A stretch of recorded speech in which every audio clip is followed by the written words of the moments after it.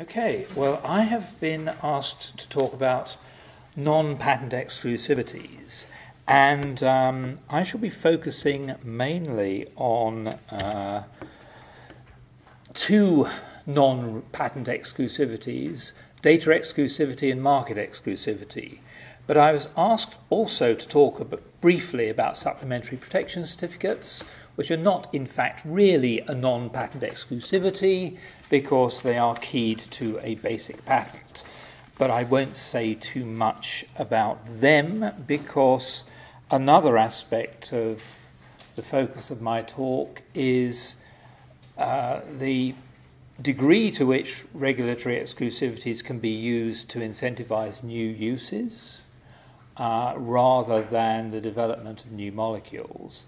And for reasons I'll very briefly go through, supplementary protection certificates are not really a terribly viable way of incentivizing new uses. There's a lot of text on this slide to which I will not particularly speak, but essentially supplementary protection certificate, which Catherine briefly referred to, requires a basic patent, so it's going to be subject to all of the vagaries of the validity of the basic patent. And if you've got a basic patent for a use, you're subject to the problems which Catherine outlined in particular. What is more, with supplementary protection certificates, the legislative framework was designed really to incentivize new molecules rather than new uses of old molecules. And you see this in Article 3 of the regulation down there. You can't get a new SPC. You can't get an SPC if the product has already had if the product hasn't already had a SPC, for which it needs to have had a marketing authorization, and the authorization must be to be in the first to place the product on the market anywhere. So it's not good for new uses for already authorized products. I mean, in the context of tadalafil, it might be okay because the product had not previously been authorized for any other indication. So there again, it wouldn't be the SPC framework which was problematic. It would be the underlying patent framework which was problematic. But even where you do have use patents, there have been attempts to get around the SPC framework, which is key to incentivizing new chemical entities rather than new uses of the already authorized chemical entities. I've set out on this slide the case law in relation to that. First one, the Pharmacia case, shows how on a purely sort of literal reading of the SPC regulation, how limiting that is. A marketing authorization as a veterinary medicinal product precluded getting an SPC in relation to a marketing authorization for a human medicinal product. There was then the case, a couple of more cases, Massachusetts Institute case, a very hard case, a very good demonstration of how inadequate the SPC system is actually in providing incentives. There was a drug which was toxic, an anti-cancer drug which was toxic, until a way of providing a delivery mechanism in it using a sort of glorified sponge in the brain was developed. And no SPC could be secured for that because this highly toxic drug, which became much less toxic in this delivery mechanism, was not actually, it wasn't a new marketing authorization. There had been previous marketing authorizations in other indications in which that toxicity could be dealt with. Neurim was a very special case we keep on going back to, which did actually suggest you could actually, even within the framework of the SPC system, get an SPC for a new use for a previously marketed, for a product which had previously had a marketing authorization. That is being challenged, it's being cut back. In the Abraxas case, the Advocate General suggested that Neurim was wrong.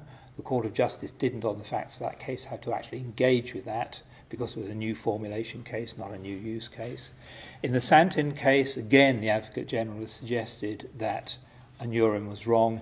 It looks as if, on the facts of this particular case, there are some new formulation aspects to it, but there are new indication aspects to it as well.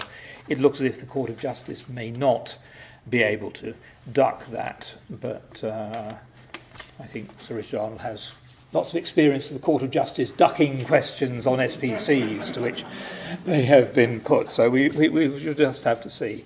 But that's essentially all I was going to say about SPCs. I don't hold out much hope for SPCs as a way of incentivising new uses. Firstly, because they're key to a basic patent, which is subject to the vagaries of patent law, and secondly, because the SPC system is not designed itself to incentivise new uses. Now, here are two regulatory exclusivities. First one, data exclusivity, otherwise called regulatory data protection. Now, this protects the regulatory data you file, the clinical trial results that are filed in order to secure a marketing authorization. And so it's only protecting that data. So it doesn't actually preclude a second applicant doing its own clinical trials for the same indication or for other indications in relation to the same product. Now, that's very rare. Obviously, there is no real incentive to just do this again. There are also ethical issues about repeating the same trials which have already been undertaken in the past and which you know pretty much the outcomes in relation to. But that's not to say it hasn't been done. And there is certainly a case in Europe where a generic company got a particular indication in relation to a cancer drug during the protected term of exclusivity in relation to during the data protection period for the product. We'll look at this in more detail. A couple of headline points to emphasise now. Regulatory data protection is mandated by TRIPS and with a lot more specificity by the various trade agreements you have being entered into, bilateral trade agreements or multilateral trade agreements being entered into throughout the world, because what is said in TRIPS, as we shall see, is a little bit vague. It sort of has its origins back in attempts in days gone by to protect clinical trials data under trade secrets law. And indeed, even though you'll find the mandate to protect mandate to protect regulatory data in Article 39 of TRIPS, where you also find the mandate to protect trade secrets, I think it's important to see it as a very different sort of protection these days to trade secrets law. My reason for that is not only it has a separate legal basis, as under a separate paragraph of Article 39 TRIPS, but also there is this trend in recent years to much greater clinical trial transparency, so you can actually get an awful lot of data in relation to the clinical trials which have been undertaken as a result of freedom of information applications, whether under the EU framework or in the US. And indeed, now in Europe, there's a particular portal which they're setting up to actually file clinical trial results with the regulatory authorities. It will very much be designed to facilitate that. So I think it's important to decouple regulatory data exclusivity, regulatory data protection or data exclusivity from trade secrets law.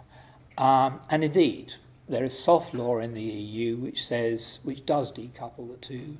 It says you cannot use clinical data which has been disclosed for reasons of transparency to found your application for a marketing authorization. I think on an international basis, there's potentially more of a problem. That in theory, one could, in certain other countries, which I would suggest are not actually implementing Article 39.3 of TRIPS, properly, you can actually use, or there's nothing in particular to stop you using clinical trial data secured under freedom of information in the European framework, but using that outside Europe. So I'll be talking more about regulatory data protection in practice in both Europe and a little bit in the United States. Secondly, there's market exclusivity, which is, and the distinction here, and we have this only for orphan medicinal products in Europe, it doesn't matter if the second applicant has undertaken its own clinical trials on the product. If you're talking about a marketing authorization which overlaps with that of the first applicant, you still don't get your marketing authorization for the period of exclusivity. You have an absolute market exclusivity. The first person to secure a marketing authorization for an orphan indication, that's an indication for a very small patient population, the first person to secure that marketing authorization has exclusivity for the particular period of time which the legislation provides. And so you'll see from that point of view, that is not challenged by greater clinical trial transparency. It's irrelevant that you can get the clinical trial data from the first applicant in terms of the second applicant securing a marketing authorization. So the exclusivity is absolute. That under data exclusivity is in practice pretty absolute in Europe, as we shall see, but less so. There are sort of gaps in it, and particularly on an international basis. Here is Article 39.3 of TRIPS, to which I referred. Now, what you'll immediately see when you look at that, particularly because it's been underlined, is that it is keyed to, or the principle is of data exclusivity applies only in those cases where you're talking about a marketing authorization for a new chemical entity. And thus, on the face of this is of little or no use in relation to protecting new indications. Moreover, it's only mandated in respect of pharmaceuticals and agrochemicals. And in fact, in Europe, data exclusivity has been extended into other areas, such as new chemicals, generally, under the REACH legislation, biocidal products, that'll be sort of a bit like agrochemicals, but for non-agricultural uses, and even things like health claims on food.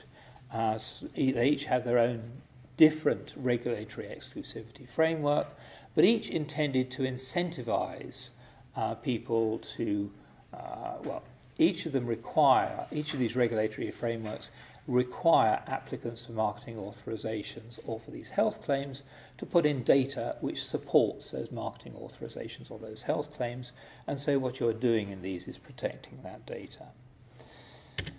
So let's look in more detail at the system in Europe. So this is what is called the 8+2+1 system, and it's a system we have had in place in Europe since 2005 for human medicinal products. There was a system in place before that, a sort of 6-year in some countries, or 10 years in other countries, or 10 years for centralized marketing authorizations. Before that, I was involved in a lot of litigation in the Court of Justice under that previous system, and it's quite interesting that one of the major shortcomings of the previous system, in that it did not show itself capable of providing an incentive for securing new indications, was one which was actually addressed in the legislation which established this new system which we've had since 2005.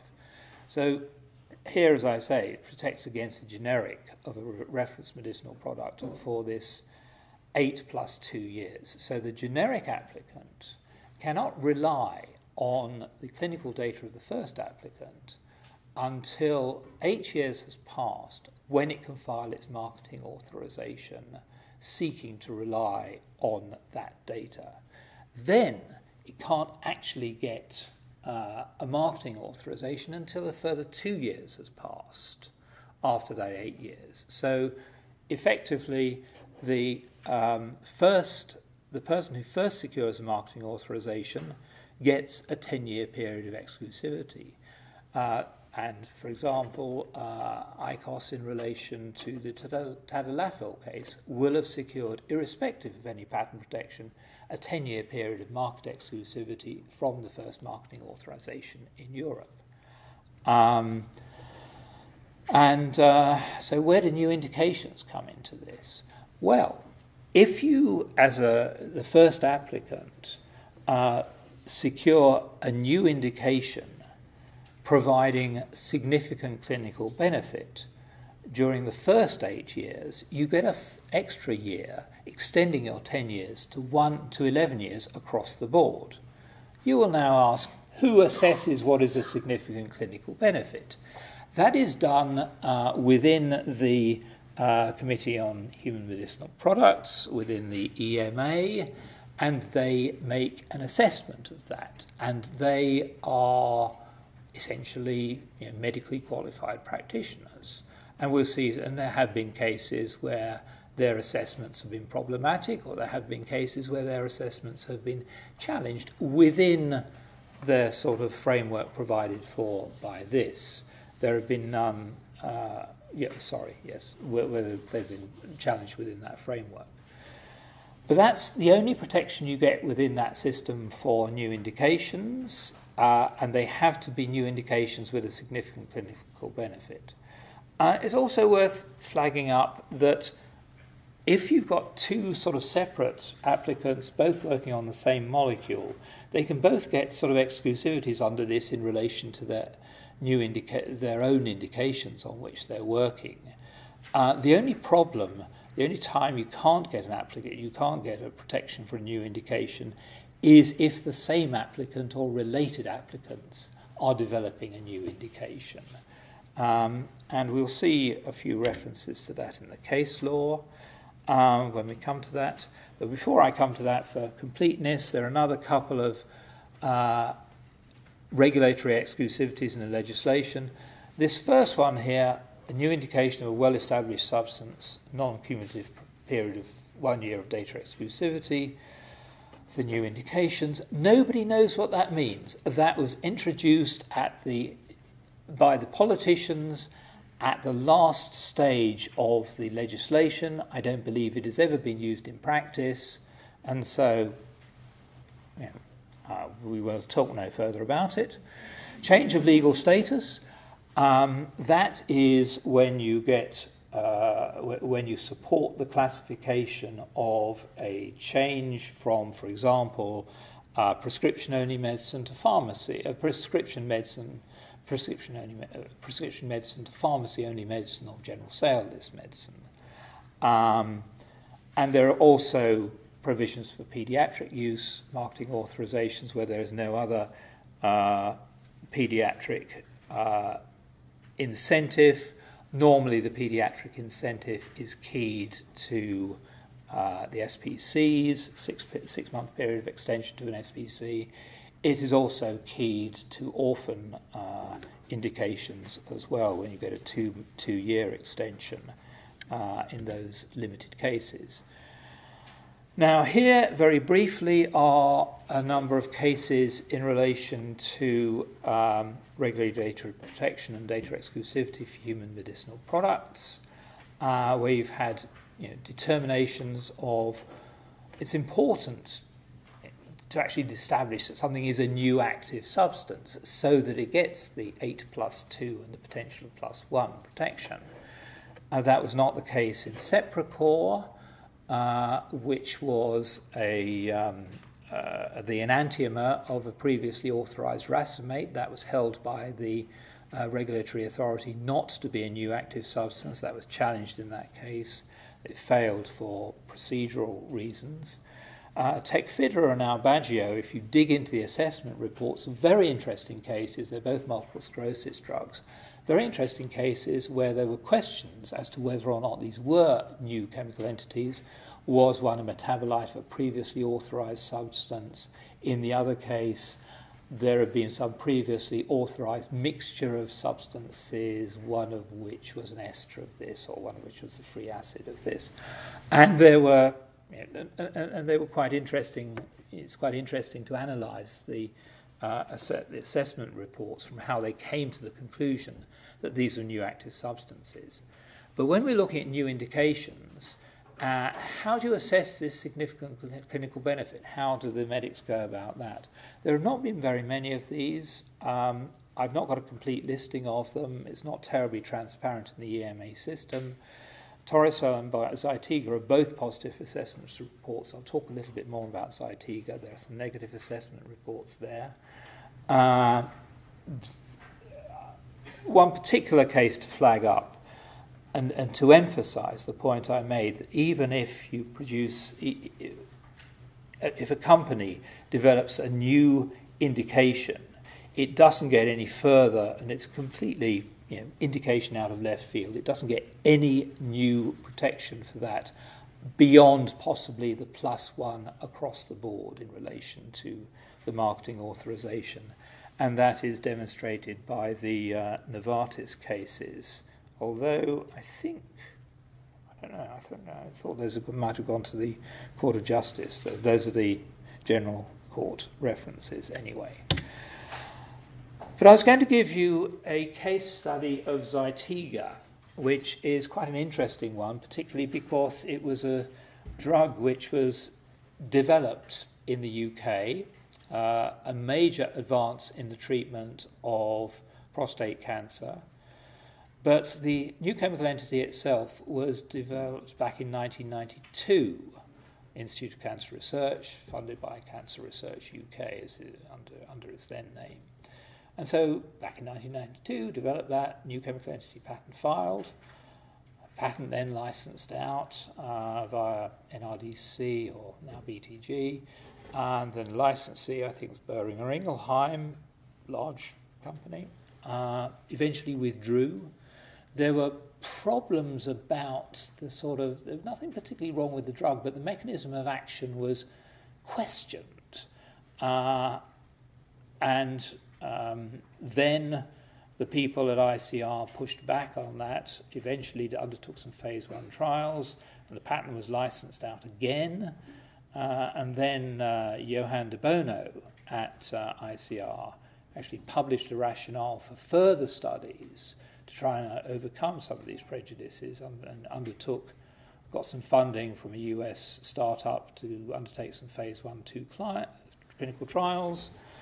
Those showed promise. A use patent was filed, and eventually marketing authorizations were granted in 2011. That is nearly 20 years after the development of the new chemical entity patent itself, showing you once again, these patents not necessarily that much use in incentivizing this sort of activity.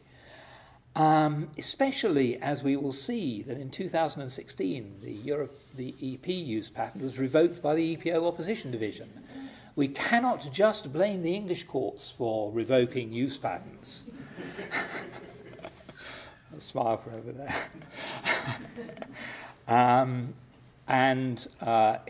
Indeed, this wasn't a vagary in this case of the UK, of the European Patent Office, and indeed the appeal was subsequently withdrawn, because in the States the use patent was revoked by the Patent Trial and Appeal Board, and the CAFC, the appeal body there, upheld that last year.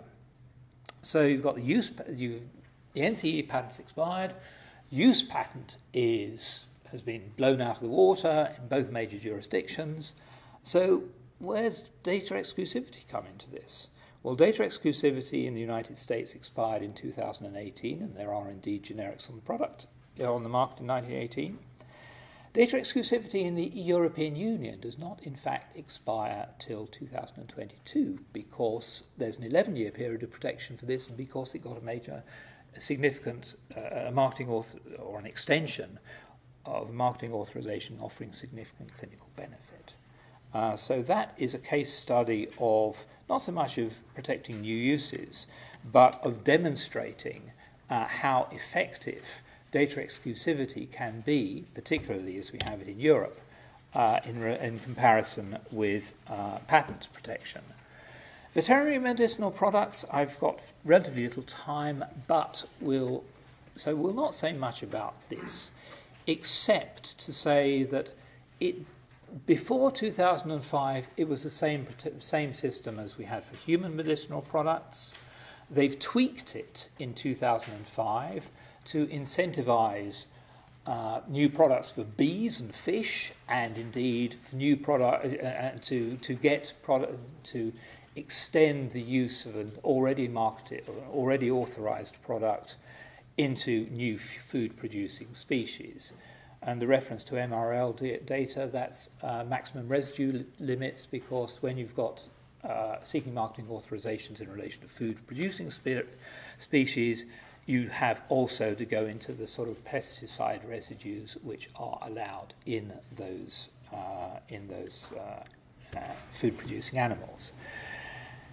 Now, there's no sign of any change to the regulatory data protection regime for human medicinal products, but we have, as a result of the new veterinary medicinal products regulation last year, a new system for data protection in Europe for veterinary medicinal products, which is even more tailored to provide incentives for what's regarded as being desirable aims. New antimicrobial products for certain species. Bees, the sort of the most favoured animal of all. You can get up to 18 years regulatory data protection if you do something good for bees. And the sort of standard for other species going back down to 14 plus potential of 4 extra years, where you extend into each with an extra year for each new species and so on and so forth. I won't go into the detail, but I make the point that you can really, and here's another bit of it in relation to new maximum residue level data, and indeed this antimicrobial and antiparasitic tailoring.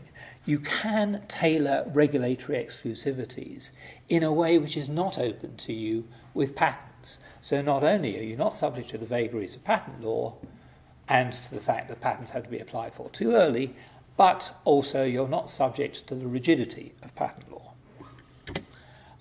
Orphan medicinal product exclusivity. Now this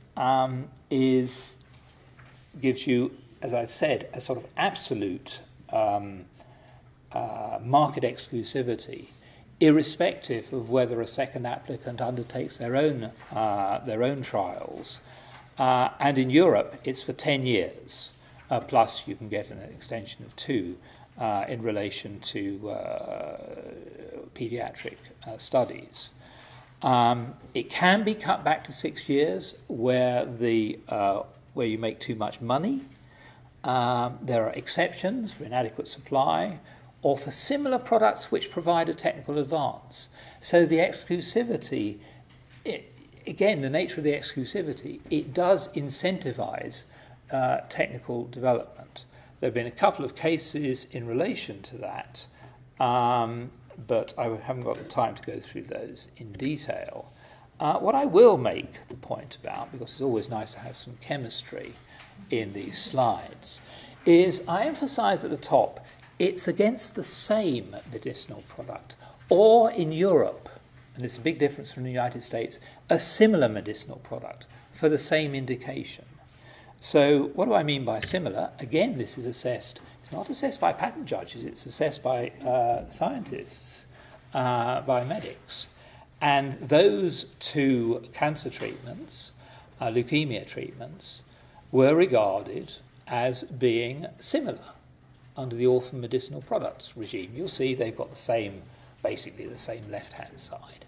But there are differences there, and it'd be interesting for the patent lawyers amongst you to speculate on, whether even with our sort of brand new equivalents, etc., in the UK, those would be regarded as equivalent under that sort of framework, or even if, having filed a patent application justifying yourself on the basis of one of those, you would be allowed a breadth of claim which actually encompassed the others. I don't know, but this is what is being achieved, or what can be achieved, in the context of regulatory frameworks. And why is this a good thing? Why is it a good thing to disincentivize similar products? Because why should you be incentivizing new chemical entities which are merely Me Too's, which don't actually provide any significant therapeutic benefit? You shouldn't necessarily, and anyway, if people want to do that, they've got a patent system that allows them to do that. But why should you be incentivizing that sort of activity with the regulatory system? In the United States, I don't have time to go through this in detail, but the periods are actually rather shorter. Even though the headline period for new chemical entity exclusivity in the States is 5 years, it is in practice, because there's a patent linkage there, 7.5 years. And they have their own orphan drug exclusivity, shorter term, but significantly different from that in Europe. It's only keyed to the same drug for the same indication, not same or similar drugs for a new indication. They also have exclusivities for animal drugs. So, conclusions. SPCs, not really a basis for incentivizing new indications. Regulatory data protection and data exclusivity, not much of a protection for not much of an incentive for new indications, unless it does provide a significant therapeutic benefit, and then you get your extra year across the board, not just in relation to that indication. But it is, as in the case of Zytiga, a valuable incentive to seek the first marketing authorization for a product which has weak, old, or non-existent patent protection. And you can tweak it, as you've seen in the case of veterinary medicinal products. Orphan medicinal product marketing exclusivity, because by their very nature, orphan indications are indications. It's keyed to indications. It protects new indications, irrespective of how old the product is. And it also protects, again, in Europe, at least against similar products and against Me Too work. So between them, those two regulatory frameworks, I suggest, offer the way forward to some of the questions which have been posed in this session. Thank you very much.